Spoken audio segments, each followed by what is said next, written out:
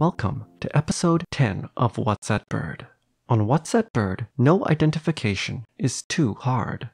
For example, it only took me 3 seconds last week to identify this bird as the western striolated puffbird.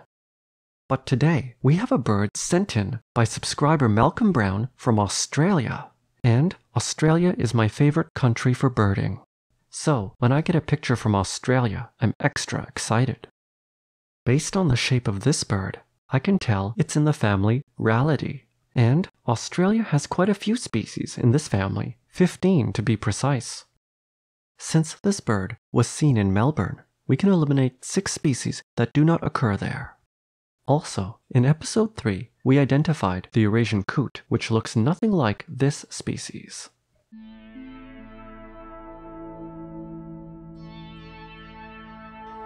Actually, all the birds on this list are very distinct, so it's not hard to see that this bird is the buff-banded rail.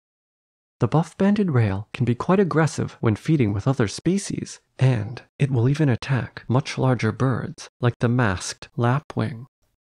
Based on this, I suggest we give this bird 100%.